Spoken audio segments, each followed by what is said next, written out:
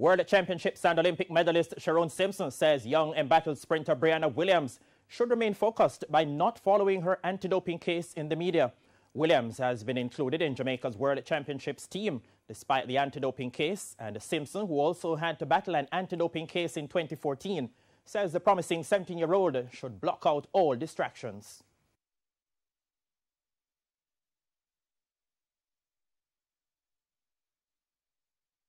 Limit social media, limit the reading, because, I mean, every day you'll have something pop up, everywhere.